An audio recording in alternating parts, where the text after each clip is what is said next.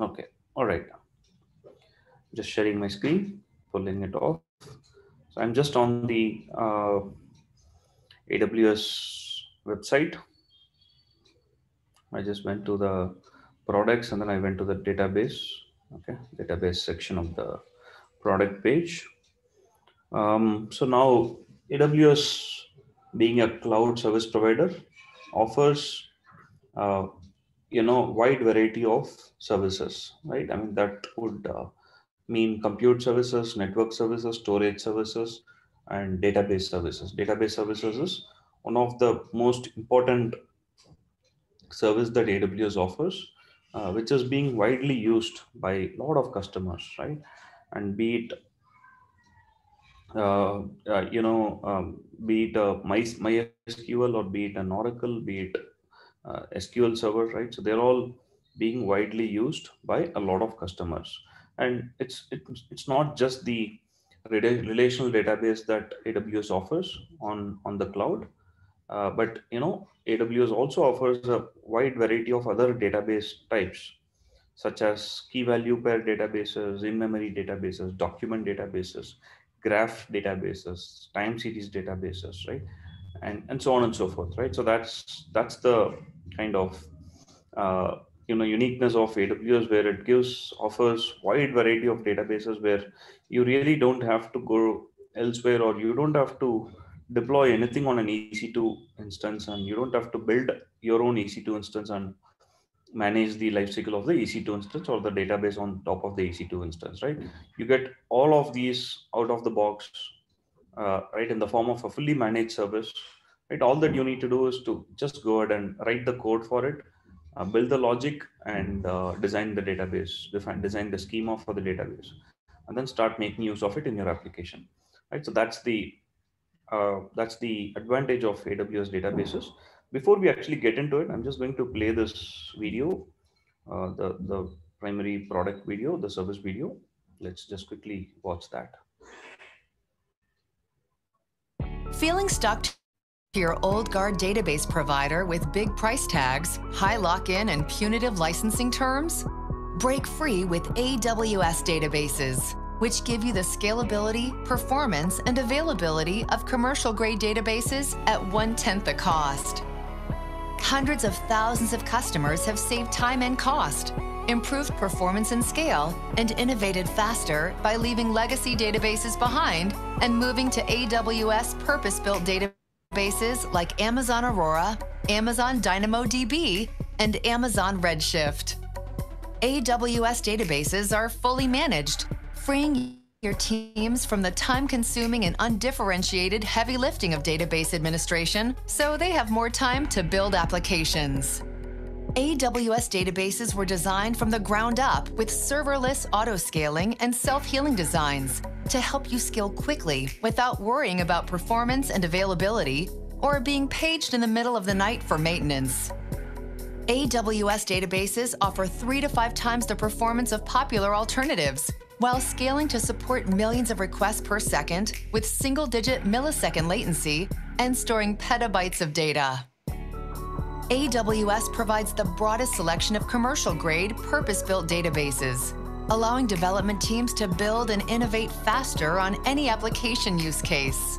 AWS offers more database engines than any other cloud provider, including relational, key value, document, in-memory, graph, time series, and ledger databases.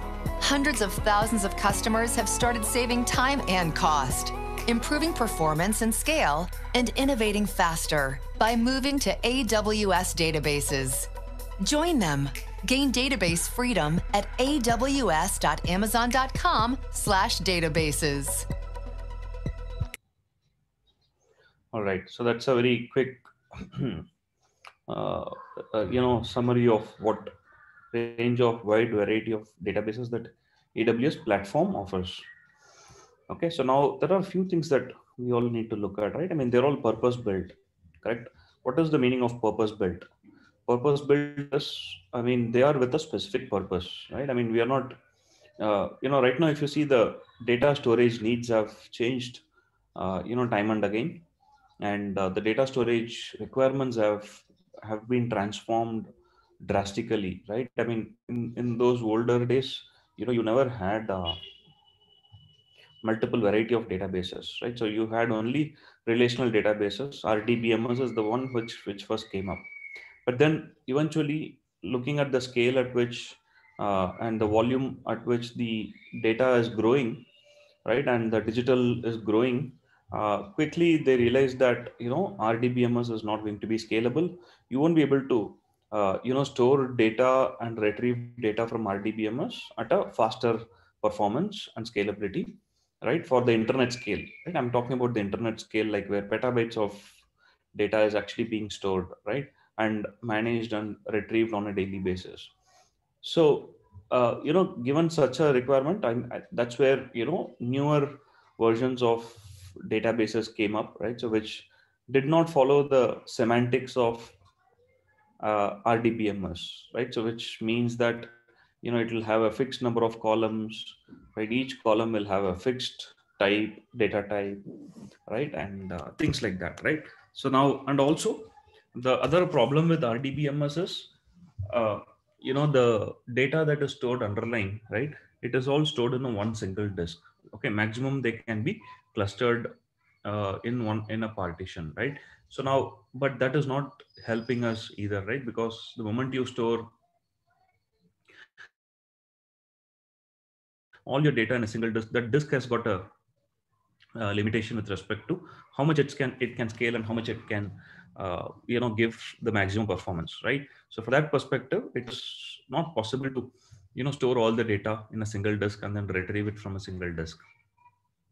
Then when distributed computing started coming in, right, and that's when distributed computing introduced the concept of distributed file systems. So where you store the data, you partition the data into multiple different partitions, multiple different chunks, store each partition in a separate disk, distributed disk, and then when it is time to retrieve the data, run an algorithm which would assemble all the data and give it back to you, right? So the whole Hadoop is based on that. Hadoop is based on a distributed file system, right? I mean, which runs a map reduce program, and then it uses the map reduce program to bring compute closer to the data, right? In a traditional way, the data is taken to the compute, right, and transferred over a network to the compute, and then the compute would process the data and then give the results back. It either compresses that or it gives the filtered results to the end users. But that's not the case with the other distributed systems, where the in distributed systems, compute is taken closer to the data itself. Data is not transferred anywhere. Eventually, all of that gets aggregated at a much higher level. So from that perspective, purpose built, right? There are about 15 purpose built database engines, including relational, key value. Like you want to manage a key value at a very, very massive scale, you can go for a key value database in AWS. Document, you want to store documents. You can never efficiently store documents in a relational database. Okay, of course you can store as a blob object, but that's going to have a lot of negative implications with respect to the performance of the database. Okay, so for storing documents, there's a separate document database. In memory, okay, again, in memory is used for very, very fast processing, right, which can't wait for the disk to return you the data and then read it from the disk. So rather store all the data in memory, right? It's like a big RAM which is there, right? And that RAM will actually store all the data in its memory. Okay, so that's called in-memory database, like SAP HANA. SAP HANA is a example of an in-memory database. The entire SAP HANA is stored in memory. It's not stored in the disk. Then graph databases, right? Graph is again another important thing, right? LinkedIn. All of us use LinkedIn, correct? And LinkedIn gets the tree, correct? I mean, who's linked to who, right? And who is related to what, and what is my first connection, second connection, third connection, right? How does it find all this? It uses behind the scenes some sort of a graph database to draw the graph between you and your friends, your friends' friends, or friends' connections, and so on and so forth. Then time series. Time series is for used for, where you want to actually plot a graph or plot some data which is time which is flowing, right? Like a ECG, correct? ECG is time series, correct? I mean, every second it gets the pulse rate, every second it gets this thing, heart's parameters, and then it plots the graph, right? Similarly, time series is used quite frequently or quite extensively in industries where they are monitoring the health of their equipments. So every second or every minute, the health of that equipment is sent. So based on the health of the equipment, decisions are taken. And ledger databases, right? Ledger databases is where you use it for maintaining, managing ledgers, right? Again, you have distributed ledgers where blockchain is involved, right? So that way, it's purpose built, and you pick and choose whatever you want. Whichever database type solves the problem best for you, you go for that database. You don't compromise that, okay, AWS is only offering RDBMS, I have to stick only with RDBMS. That is not the case. AWS offers multiple different varieties of databases. Each is purpose built, each is for a specific use case. All those use cases are well documented. You just have to go, create a new instance of it and start using it. That's it. And all the other weightlifting, heavy weightlifting, such as managing the underlying EC2 instance, managing the underlying compute hardware, storage, maintenance, backups, everything is taken care by AWS. You don't need database administrators who would need to do this job on a day in, day out basis. Rather, your database person can actually focus more on implementing the business logic for the problem that you're trying to solve. So that's what is it. It's about fully managed, being fully managed, right? It's where you don't have to do anything. It's managed end to end by AWS. It's a full package AWS is giving. Okay, then performance at scale, right? I mean, uh, you basically get 3 to 5 times faster performance, on relational databases and non-relational databases. And in non-relational databases like DynamoDB, you have a sub-millisecond latency. Okay, microsecond to sub-millisecond latency is what you get in a DynamoDB kind of a database. And also, if you look at the price of it, it's like 1/10 of the commercial databases. When you go for a commercial database, all you need to do is to kind of go get into a contract, get into an enterprise agreement with the database provider, and and then you basically get into a licensing terms with them. Pay annual licenses, right, and then pay for upgrades, right, and also you get only limited quantity to use with the license. It'll be a core based license, the CPU core based license, and you cannot exceed that core based license. And yeah, and you can't exceed that core based licenses. And so that way, you have to basically pay a lot more on the underlying infrastructure for the database engine. To manage those databases, you need people, right? So that way, the performance what you get on cloud is 3 to 5 times faster, and also at a cost of 1/10 of compared to a commercial database. And it's not that, just because Amazon AWS is giving these databases at such an inexpensive price, it doesn't mean that they're not enterprise in class.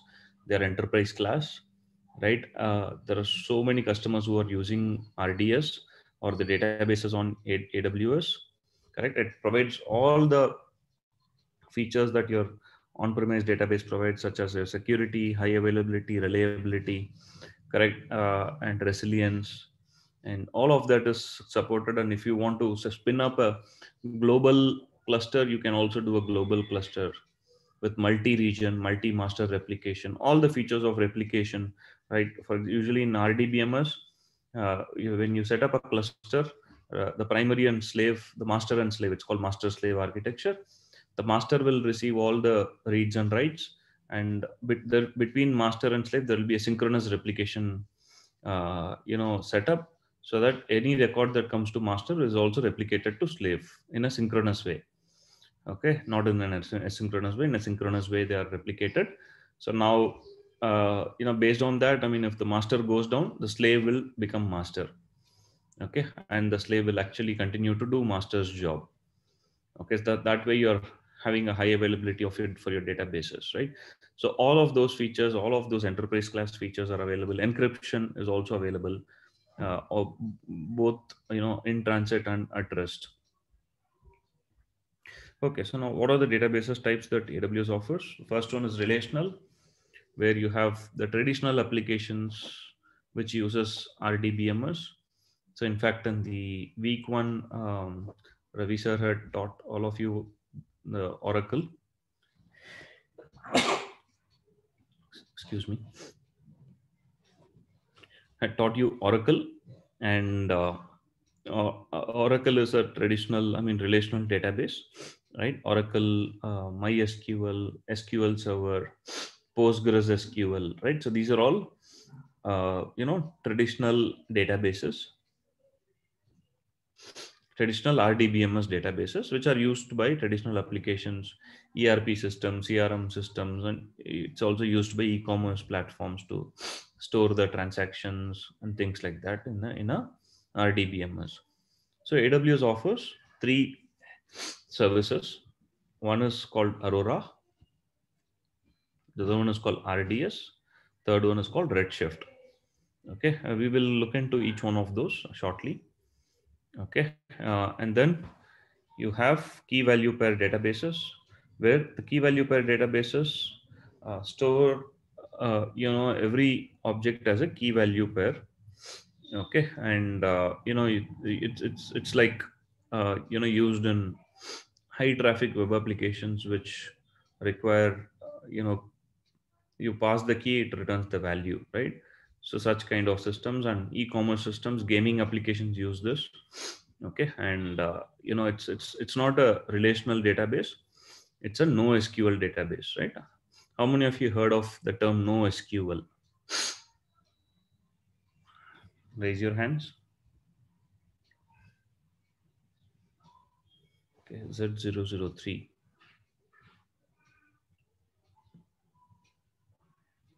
Okay, only Z003. Yeah? Z077. Okay, Z003. Can you explain what a NoSQL based on your understanding?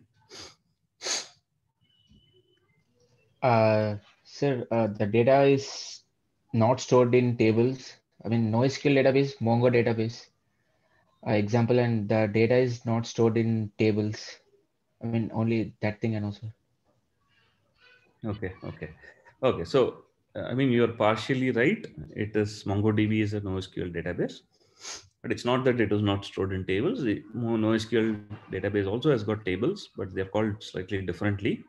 But the whole point is, NoSQL means that it's not that you won't write SQL. You will still write. It is not only SQL; it's SQL plus other things also. Okay, SQL is structured query language, correct?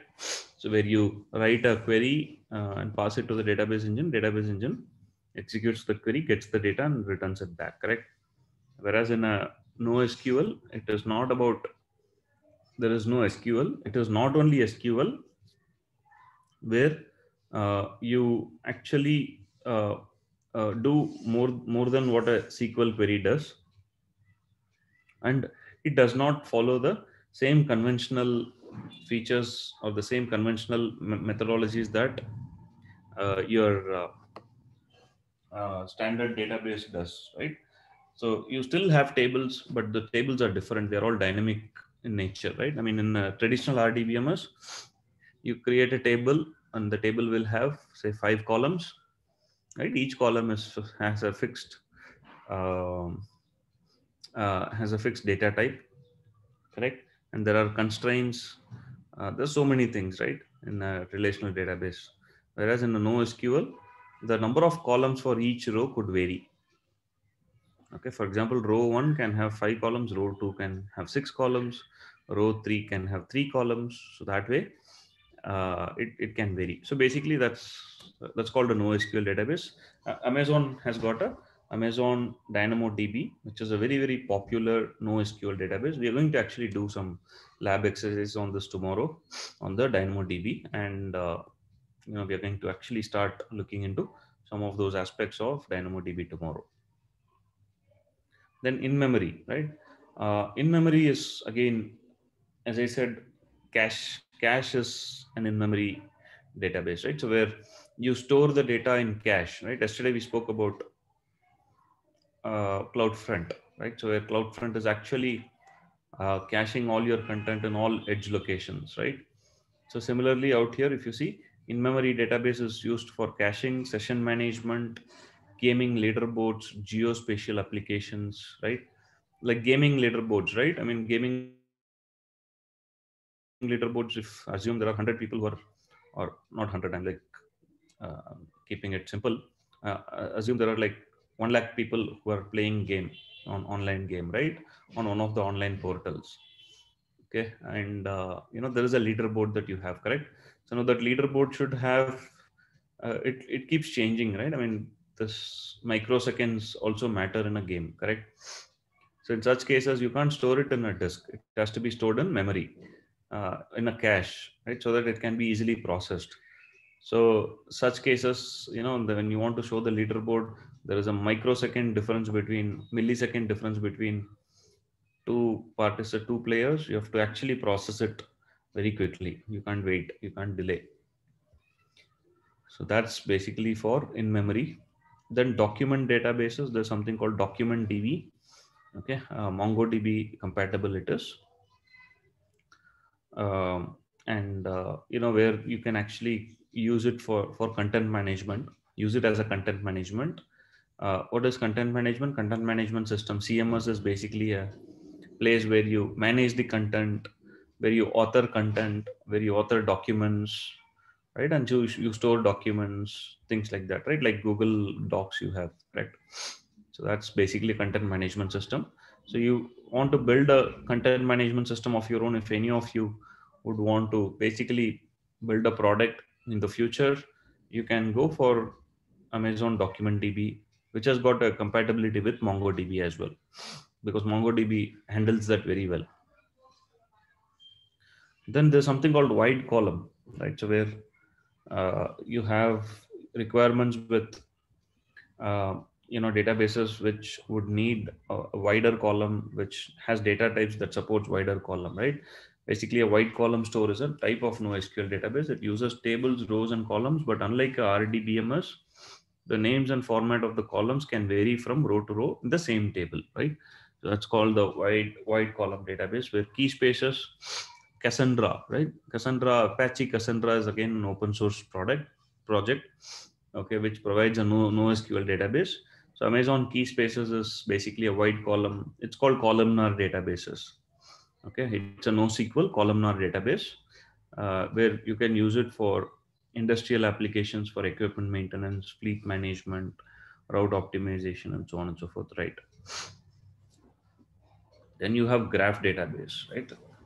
Where you want to query millions of relationships, like the example that I gave, where LinkedIn, Facebook, it's where they query relationships between highly connected graph datasets with millisecond latency at large scale, right? I mean, if I just go to Facebook and I have my friends list, correct? But suddenly, if you see a friend that one of my schoolmate whom I have lost touch over the last 10 years, 15 years, suddenly he pops up in my friend recommendation, correct? How is it possible, right? So that's where it uses some sort of a graph database to understand the networking, social networking between you and your friend, right? And then it uses recommendation engines. It's also used in fraud detection, correct? Where banks do the fraud detection. Banks run online fraud detection, real-time fraud detection on your transactions, correct? When you swipe your credit card, correct, and that at that point when the credit card transaction is being processed, the bank also run a fraud detection algorithm behind the scenes to check whether the the transaction is genuine or is it a fraud. So in such cases, it's basically a they use graph database, and Amazon Neptune is used here for as a graph database. Then we have time series database, right? So where you want to, as I said, industrial telemetry, right? Where you have equipments running in your factory, correct? And each equipment is actually generating a lot of data with respect to telemetry, right? In terms of the metrics, multiple metrics, right? Like you take a boiler in a chemical plant, you need to constantly monitor the parameters of the boiler, right? Such as its temperature, its humidity, correct? Its pressure, the pressure inside it, right? And things like that. So all these are have to be monitored in a very close time sensitive fashion, right? Because the moment the temperature crosses, say, 2000 degrees centigrade, or the pressure crosses a certain threshold, right, you will have to take some action on it. Otherwise, there's a chance that the boiler may blast. So in such cases, you need some sort of a database which can receive telemetry. It's called telemetry, where it can receive the telemetry in a time series fashion, right? When time series is right, for example, 9 o'clock, this is the data point. 9:05, this is the data point. 9:10, this is the data point, right? So that way it keeps flowing into it. And then on top of it, you can run your programs and you can run your patterns and algorithms to understand, what is the trend that you're seeing with respect to certain time series data. Weather is a time series data, right? I mean, the weather forecast and weather is a time series data, because every hour, the temperature keeps changing, correct? And in fact, there are so many popular data sets available publicly. There are open source data sets available publicly which has a time series data in it. You can just download them.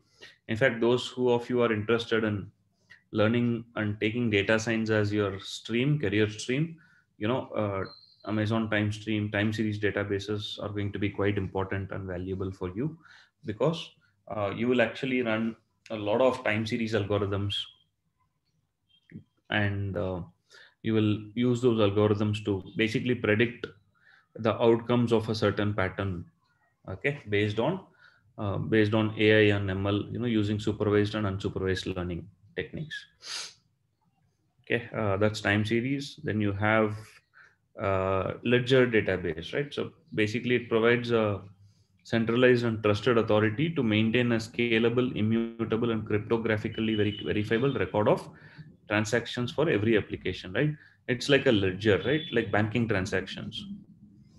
Okay, so all of us might wonder, right? I mean, in bank applications, when banks are using databases and things like that, right, behind the scenes, and all of us know the concept of ledgers, right? Ledger, right? You forget about the computer, you have a book, right? A ledger book, which we can find even today, right? Where we go to some small businesses or small shops who don't have, IT systems, or who don't have computer systems, they still continue to use a small book called ledger, where they write the credit and debit, okay, for every transaction that they make, and towards the end of the day they go out and tally it, right? And so tally left equal to right, okay. If there is some difference, then they go into where the difference is coming from, okay. That's called like tallying, and that's called ledgering, maintaining a ledger, right? And then they also do a month end and year end ledger book tally, okay. And then they open a new ledger book when the year starts.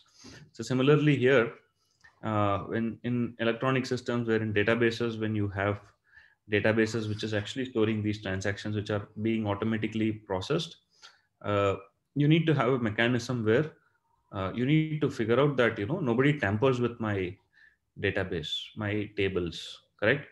Like similar to how you have when you maintain a physical book, where if somebody tampers the some one of the transaction in the physical book, you will come to know, correct? Because somebody would use a whitener to erase that and then overwrite on top of it, or if somebody overwrites it, you come to know, right?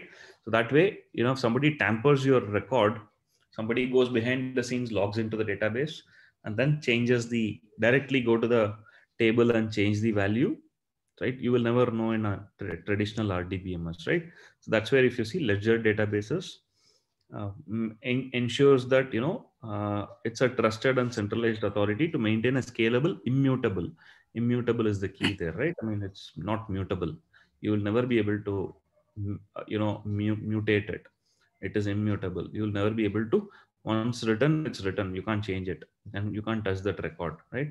And they're all cryptographically verifiable record of transactions for every application. That's called Amazon QLDB.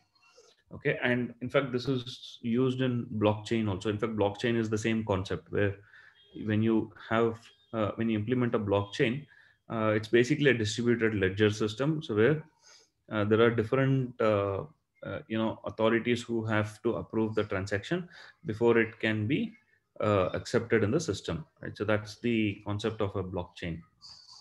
Okay, and if you want to build such a banking transactions or some registrations that you want to do, which you think nobody can tamper with, Hello. right? I mean, even administrators can also tamper, right? I mean, the administrators are managing the system, but it is always possible that the administrators could tamper the system and could change the records, right? And so this is where the systems of record is maintained in a ledger kind of a database. Okay, so these are the different databases that we have, right? And there are some use cases which you can all read through, like internet scale applications, right? I mean, this is basically a high level architecture of an internet scale application which uses DynamoDB and Aurora, right? Where DynamoDB, like this is basically for what is the use case here? Build globally distributed and internet scale applications that can handle millions of requests per second over hundreds of terabytes of data. These DBs automatically scale up and down to accommodate your spiky workloads, and you only pay for the resources you use to optimize cost savings. And you don't need to maintain servers, upgrades, or backups at your applications. And your applications have automated high availability, right? So if you see here, there are players and publishers, right? Players are actually coming through Route 53 is a DNS service. Then all the data is stored in S3, like your website. You've built a website, game infrastructure built on fast networks and simple publishing workflows, right? You're using S3 and CloudFront. We've done that yesterday, correct? Where we used S3 to host our website. We used CloudFront. And then it basically goes to load balancer, and then you have your databases. Then you have your Elastic Map Reduce is basically a uh, kind of a equivalent to Hadoop. It provides you Hadoop on the AWS. It's a managed service of Hadoop on AWS. Then SES, it's basically an email service. Okay, so now this is one example where the player data is persisted on the database with scalability, optimizes micro transaction system efficiency where you can use Aurora. For real-time applications, again, you want to minimize the time spent every time the application has to read and write from a database. It's a very expensive operation, right? I mean, for every transaction it has to go to a database. Rather, you introduce a cache layer, right? Similar to what we did in CloudFront yesterday. Every time a user sitting in Europe or US has to get the data from my S3 bucket, which is in Mumbai, the latency is much higher, correct? Similarly, in databases also, every time the application has to talk to the database, the latency will be higher. And for cases where you feel that certain records are not going to change and certain records will have a longer lifetime, and certain data will have a longer lifetime, you can simply cache it in a elastic cache. Okay, it's an in-memory data store. So the application can directly read it from the cache instead of going to the database, which will be much faster. Okay, real-time applications such as caching, session stores, gaming leaderboards. I spoke about the gaming leaderboards. Ride hailing, correct? Ride hailing is again one important concept these days, right? Like Ola, Ubers of the world, correct? So where it doesn't, every time it doesn't go to the database, right? So if a route, uh, for example, from high tech city to Amipet, right? So there is a route which is optimized based on the current traffic conditions. If it is already the algorithm has identified a route, that is stored in the memory. So next time when somebody wants to write from Amirpet to High Tech City to Amirpet, the entire algorithm does not go back to the database. Rather, it fetches it from the cache until it changes. Okay, it gives a microsecond latency and high throughput to support millions of requests per second. Okay, and this is quite a very common use case when building applications which are latency sensitive in nature, open source applications, right? So when you want to uh, use open source databases for low cost, because you don't want to pay for the license cost for the commercial databases like Oracle or SQL Server and things like that, right? So you want to go with the open source databases.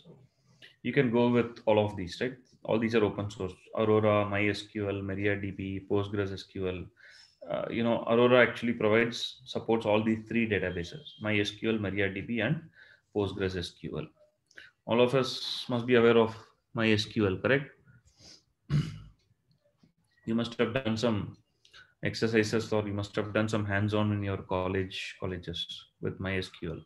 It's an open source, very powerful database, RDBMS. Okay, but when you use my open source databases, it could be difficult to manage it in the production. So that's where, if you take it as a managed service, you don't have to worry about the underlying maintenance of it. You only focus on your business logic and the code that you have to write. The rest of it, performance, scalability, and availability, is managed by AWS. Even Elastic caches can be used along with your open source databases. Enterprise applications, where you have your enterprise applications, you want to have uh, you know uh, a type of high availability and resiliency. In such cases, you can use Aurora, with which has a multiple nodes like a master slave. So if you see this in data center in West, it uses a master database instance, and then there is a slave database instance. So the application actually talks to the master for all writes. Some jobs might actually talk to slave for only reads, because the replication between master and slave is a synchronous replication, and it's eventually consistent. Okay, and who knows acid properties? Acid.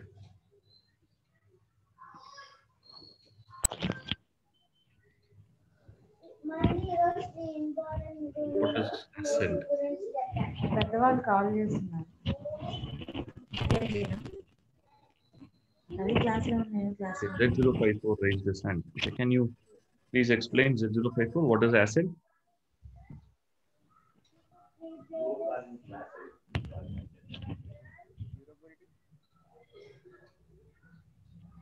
Z054, please unmute and explain what does acid stands for. Salam, sir. Hello? Salam, sir. This is Z048. Yeah. Yes, sir. ACID stands for atomicity. For A it is atomicity. C it is consistency. I it is integrity. D it is durability. Excellent, excellent. Thank you so much. So basically, if you want your enterprise applications and you want to follow the ACID properties, right? ACID properties are actually offered by your RDBMS databases, right? So I mean, that's where you can actually go for an eventually consistent mechanism where master and slave are always in sync. And if you see this setup, it will be like 1/10 of the cost of a commercial database. That is the advantage of this particular setup, which uses Aurora. Okay, and yeah, so this is basically a quick summary of what are the various different database services. Now, if you can also get this drop down to understand uh, what are the various different databases, and it will actually take you to the product page of these databases. Okay, you get everything here: Aurora, RDS, Redshift, DynamoDB, Elasticache, DocumentDB, Neptune, QLDB.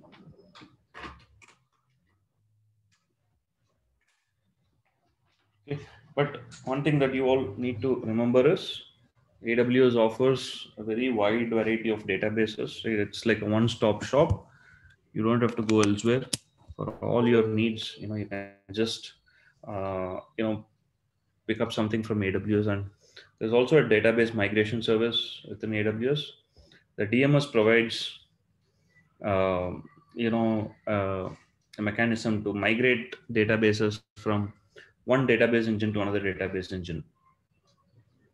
Okay, and also DMS helps with disaster recovery strategies, where you have your uh, you have your databases in two different regions, and you want to basically keep both of them in sync. You can also use DMS to keep both of them in sync all the time, right? Where at a transaction level, DMS takes the transaction and then copies it over to the other side, on the other copy of the database. Yeah, if you can just go to the migrations. In fact, more than 300,000 databases are migrated to AWS, if you see. And there's so many uh, use cases and benefits that you will see. Reliability is one of the major benefit that it offers. Yeah, see, if you can migrate from Oracle and SQL Server to Aurora, Amazon Aurora. You can migrate from Oracle and SQL Server to RDS. Okay, RDS is the relational database, RDS.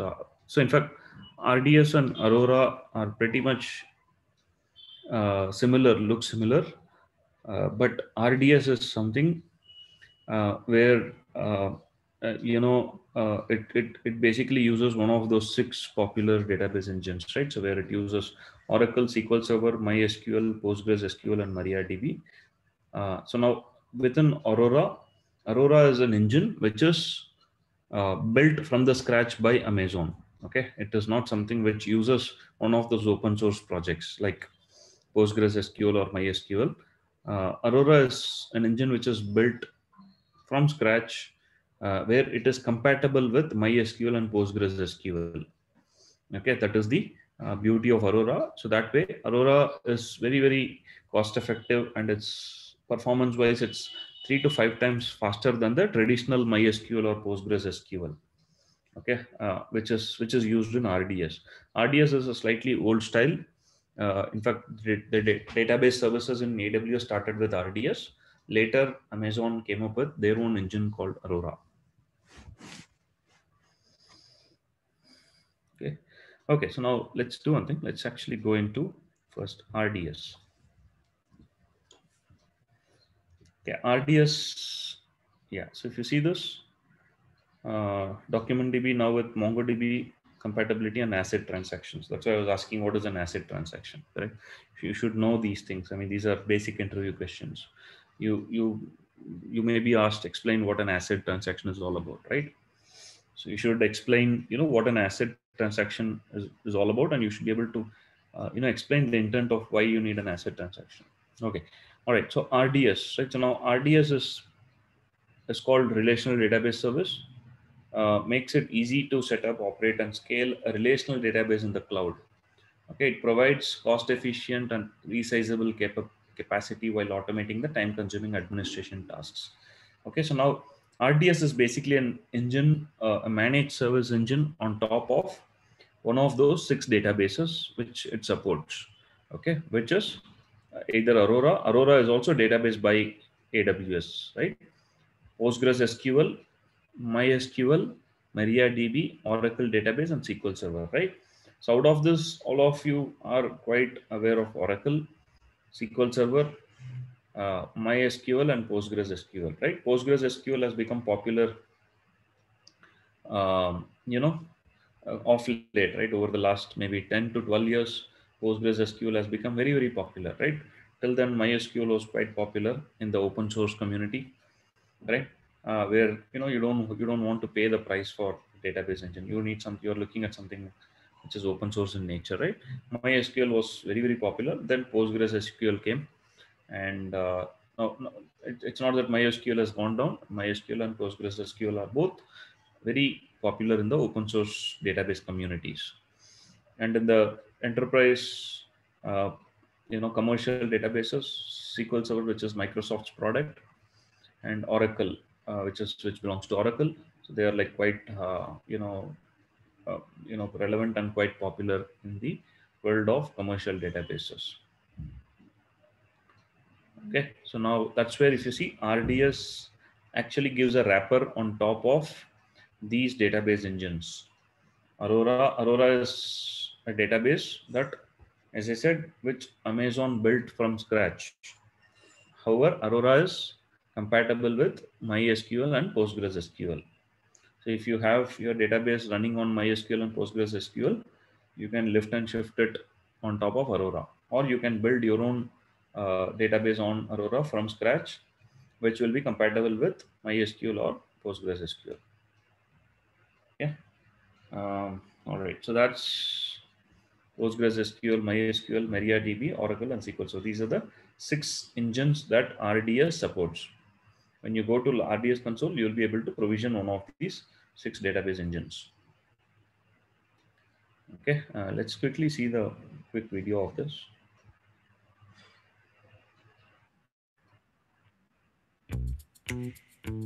Relational databases are at the heart of your most critical applications, but they can become difficult to manage and operate with high availability as you scale your app.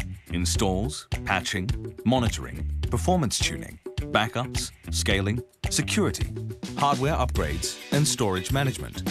Database administration is resource intensive, taking time away from building your application. Amazon Relational Database Service, RDS, simplifies database management by automating time-consuming administration tasks. With less operational overhead, your team can focus on optimizing applications and getting faster results. Amazon RDS gives you the freedom to use your relational database of choice, including the most popular open source and commercial engines, and Amazon's relational database built for the cloud, Amazon Aurora. Aurora is MySQL and PostgreSQL compatible and offers the performance and availability of traditional commercial databases at a fraction of the cost. RDS allows you to scale across a global footprint of data centers with enterprise high availability and disaster recovery no matter your size. RDS automates many previously cumbersome tasks: automatic failover, backups and point-in-time restore, disaster recovery, access management, encryption, secure networking, monitoring, and performance optimization. All these and more can be enabled with a few clicks or API calls. Even highly regulated industries can leverage RDS, which meets a broad range of compliance certifications. Hundreds of thousands of AWS customers use Amazon RDS today. Find out why with a free trial. aws.amazon.com/RDS. All right, so that's basically the RDS, right? And if I'm just going to the AWS console, so you can just type RDS here, and you can type any of those, right? I mean, you can type DynamoDB, you get DynamoDB. You can type Aurora. It's actually part of RDS only, RDS Aurora. So you can just get it RDS. Okay. You can type Elastic Cache. Yeah, Elastic Cache and Memory Cache. You get those. Neptune.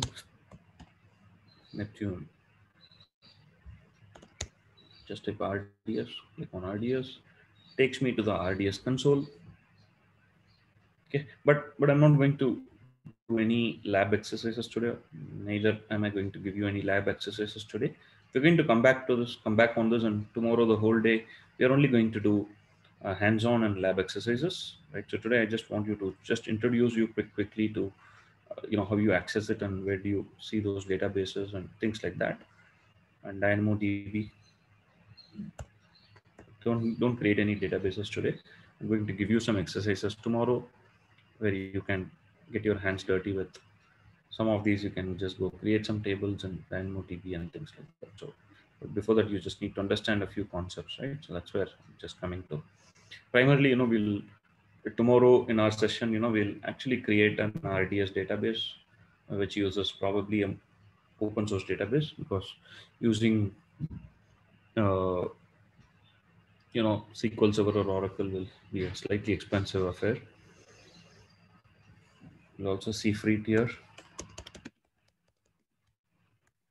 much free tier that RDS offers.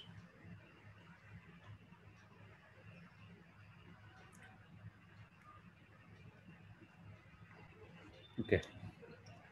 Here also you get 750 hours of T2.micro.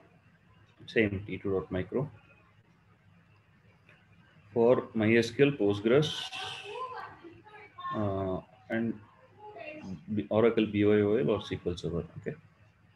So these are the this is what we get, and DynamoDB is also quite cheap. Okay, DynamoDB is like, you can create a 25 GB of free DynamoDB table without any charge. Okay, and it is enough to handle up to 200 million requests per month. Yeah, you can do enough hands-on with DynamoDB. So we're going to do a lot of hands-on with DynamoDB, because that's the future. Okay, DynamoDB and Aurora, that's the future. So we'll just do more with some of these, and let's get more and more hands-on with.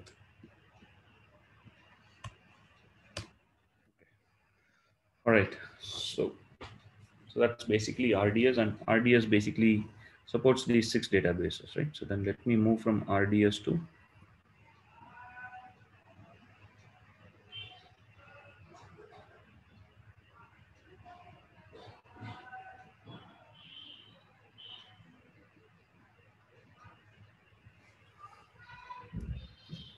Yeah, then I'll go to Aurora.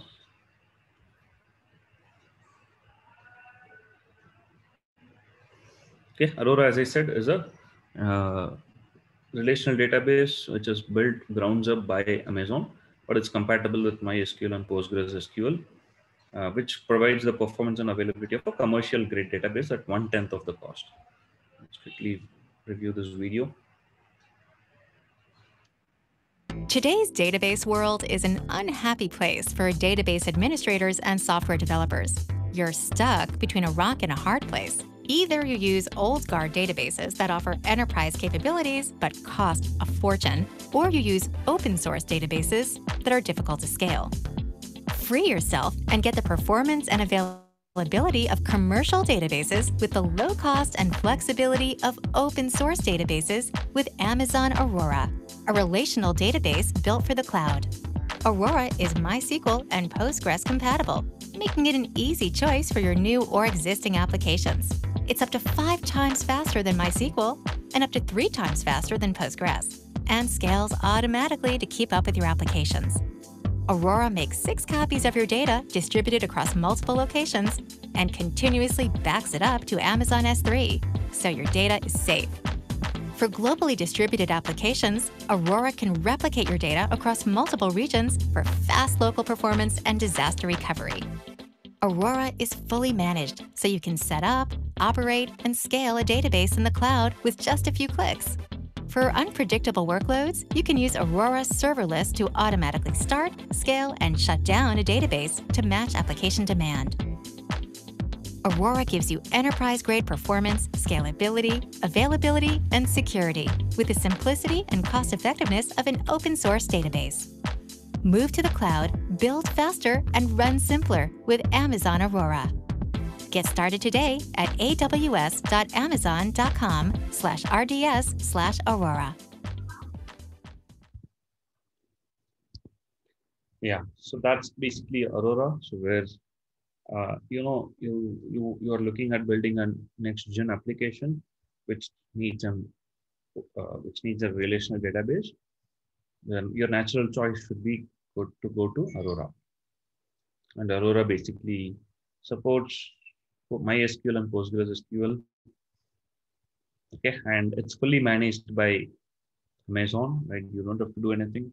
You just need to build and deploy and configure it. And you can also go global in about a few minutes. You can just go global. You can deploy your Aurora in multiple regions, right? And you can have your application basically interact with Aurora in multiple different regions. Okay, so that's Aurora. Then I'll go to Redshift. Okay, Redshift is again another interesting, uh, in terms of, what. So now, okay, so now you have your databases, right?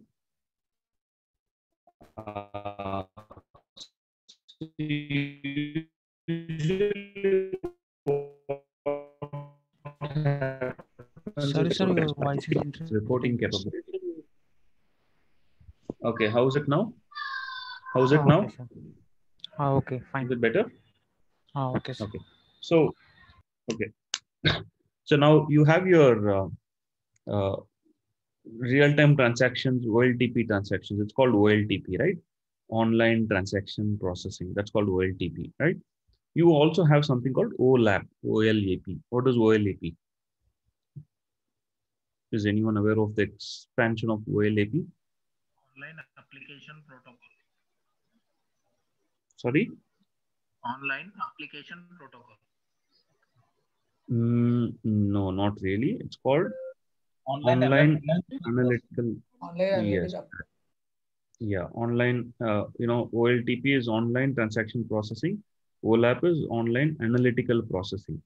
Okay, it's called analytics. So now when you have to build analytics, where you have to take so much of data from your main RDBMS, and you want to store it in, usually it's called data warehouse, correct? So it's like you have a warehouse, right? So where you have your retail shops, but the retail shops would actually get the goods from the objects from things from, yeah, correct, Historical data. correct, historical data, right? So that's where you have, OLAP, where the OLAP is basically a data, it's called data warehouse, where the data from multiple different sources are plumbed into the data warehouse, and the data warehouse has the capability and capacity to load all the data, process the data, and give you reports. Okay, like historical reports, like for example, let's take Amazon itself, Amazon.in, e-commerce, right? Amazon.in must be generating a lot of reports on a daily basis to understand the sales trend in every different city, in every different region, correct? And by by the type of things that they sell, right? For example, electronics. Let's take electronics. Let's take Amazon Fresh, right? And Amazon Fresh, they are selling groceries, right? They want to understand what type of groceries are being sold in what area, right? So now, in order to process this data, it's a huge. I mean, you need so much of data, and you need so much of compute power to process this data and generate your reports, so that you can get insights out of it, and you can also, for example, for some reason your electronic sales have dropped. That's when the electronics department in Amazon might actually do some analysis as to why the electronic sales have dropped, and they can actually look at how to improve the electronic sales by taking preventive corrective measures. Okay, so now that's where, if you see, Redshift is the most popular and fastest cloud data warehouse. It's a data warehouse based off cloud. Okay, a lot of customers are actually using Redshift. I mean, it can ingest data from multiple different sources, and it can process all of the data, and it also has integrations with S3. Like S3, you can store data in S3 also, right? So where you can store objects in S3, right? So that way it has integrations with S3, and that's called data lake. These days, data warehouse has transformed into data lake. Okay, that's a term that all of you should be familiar with.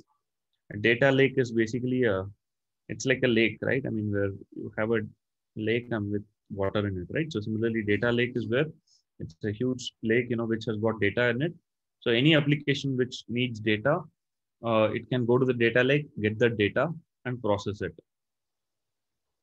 Okay, so that's an example. The architecture that you're seeing here is basically an example of it, right? So where you have your S3, which is a data lake, And then you have Redshift, and you take query from S3, and then you export the data to S3. Then you have federated query with your relational databases such as your Aurora and RDS. And then all of that is being fed into your analytic services like EMR, Elastic MapReduce, which is a Hadoop. And then you have your SageMaker. SageMaker is a AI/ML platform in AWS. Okay, and Athena is a querying language in AWS. Right, and then visualization. You have to visualize it, right? You have to show the visualization to end users. So you can use QuickSight to visualize all the data that you have, like graphs, bar charts, pie charts, and so on and so forth. Right, all of that is basically, and Tableau. Tableau is another popular tool with for visualization, right? Where you can use Tableau also, or third-party apps as for an analytics app. Okay, so that's where Redshift is being used. Okay, so okay, let me move on to the next one. Redshift, Aurora. We'll go to DynamoDB. DynamoDB is interesting. Let's view this video.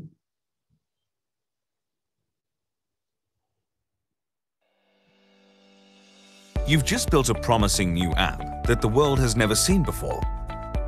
New users are coming in, but can your database scale to handle all the requests? Amazon DynamoDB. It was to handle internet scale applications at Amazon because traditional databases just weren't built to handle Amazon Prime Day's million. There's some glitch.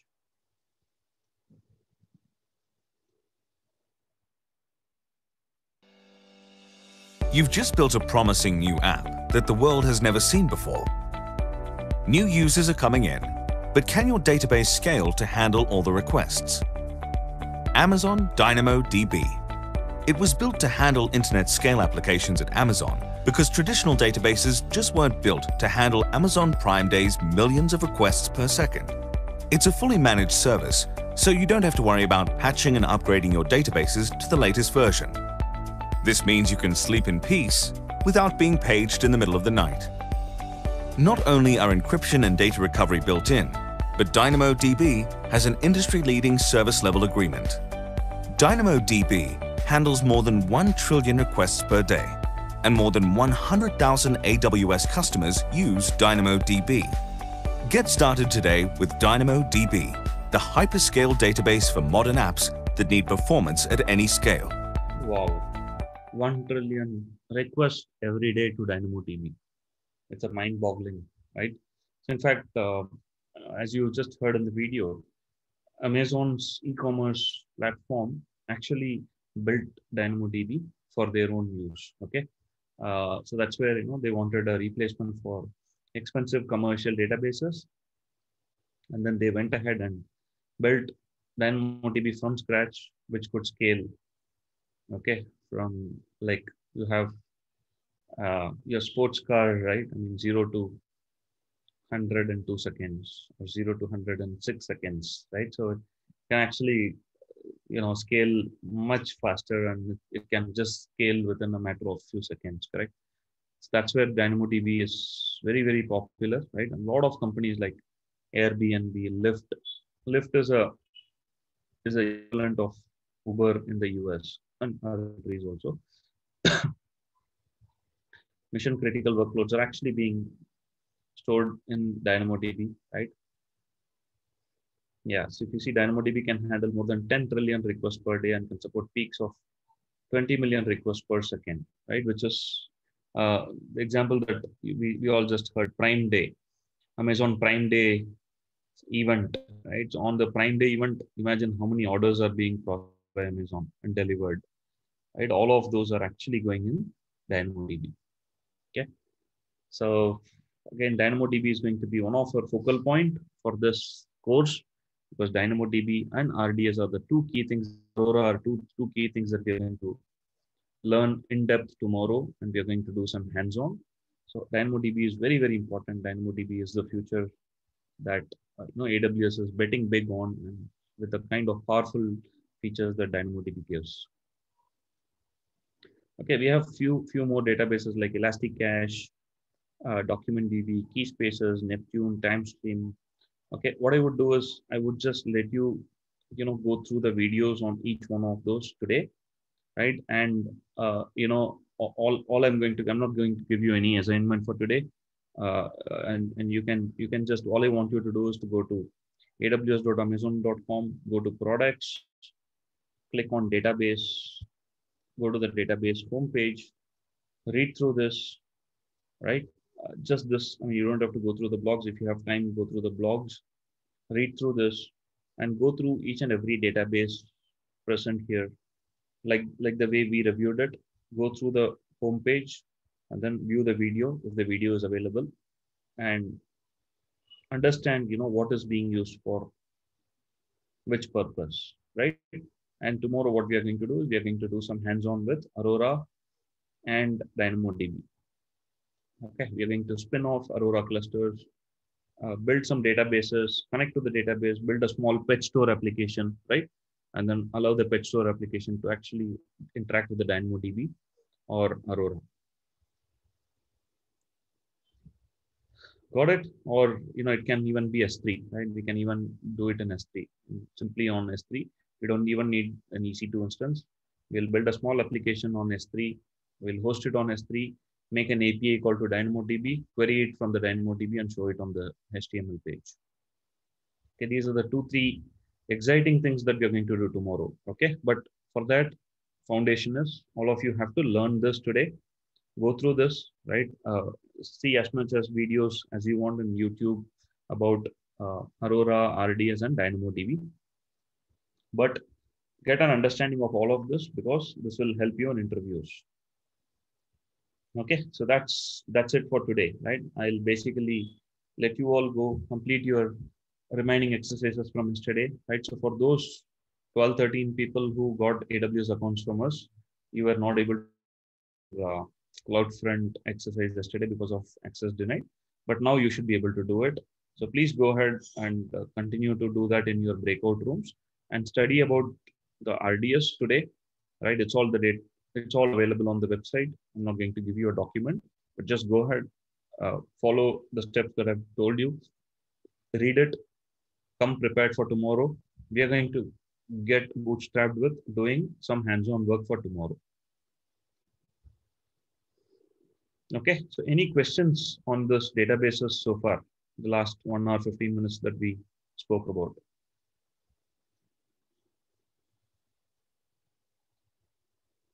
Anybody has any doubts, or anybody feels something is missing in the database offers? You can very well. Excuse me, sir. Yeah. Sir, what is the actual difference or exact difference between the IAM user and root user, sir? Okay. So root user is God. Okay. Root user is the user that you created when you subscribe to AWS. Okay, using your email ID. But after that, you are just provisioning IAM users uh, with limited privileges. You're not giving all the privileges to the IAM user. You're giving limited privileges to, like you are founding a company, right? So you will be the root user. So you will be the root user. You will have all access to the AWS account. You're hiring few people in your organization, and you will create an IAM user for each user, each employee that you hire, and you assign that employee that particular IAM user. That's the difference, with limited privileges. Okay. Thank you, sir. Sure, no problem.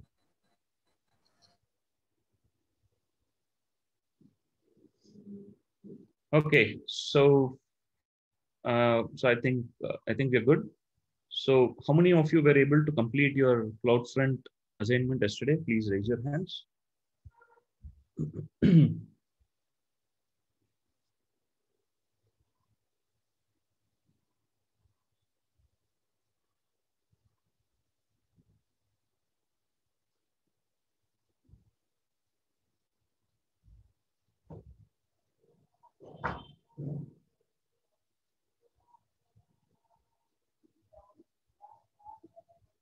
Okay, I still see half of the class not raising your hands. Are you not able to do it?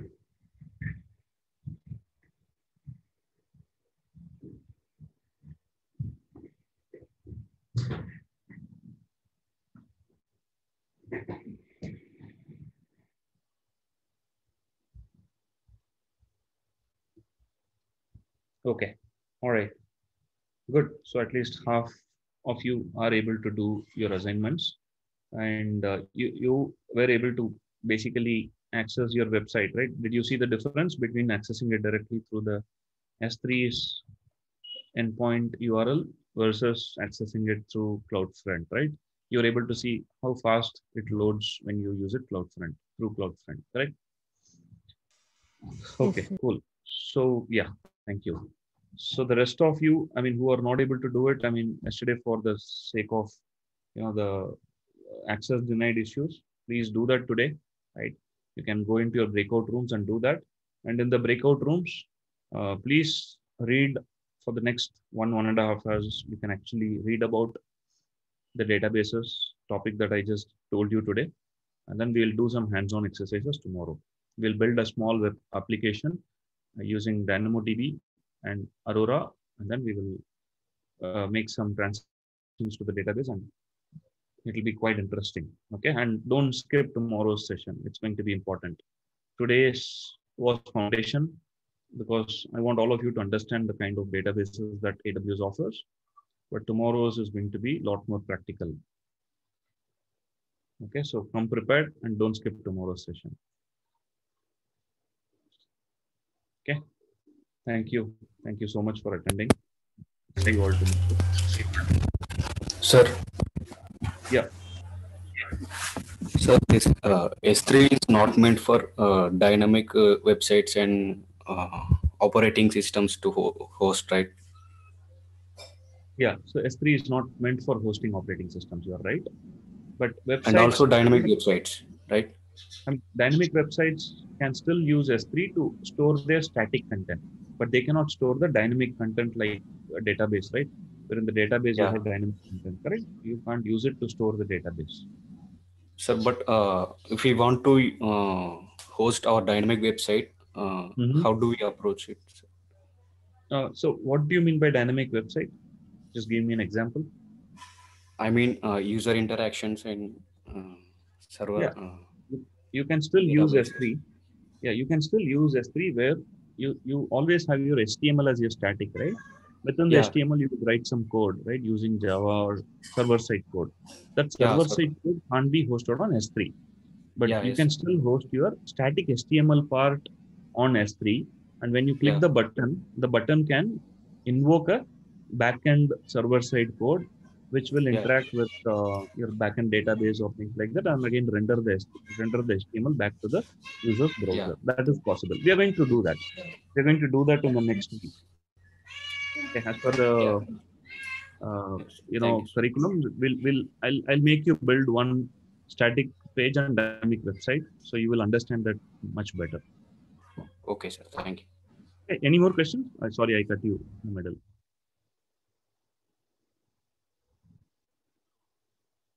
You had some other follow-up question, right?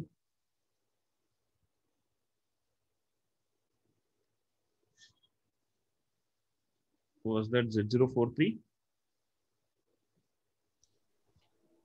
I think Z039. Z039. Okay, okay. Okay, got it. So that's the difference, Z039. Yes, sir, Z039. Oh, thank you.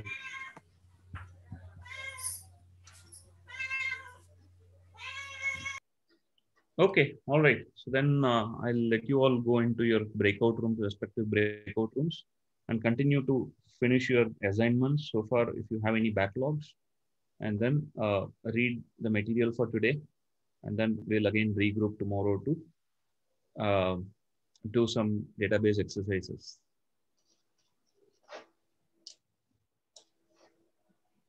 Okay. Sure, no, thank you.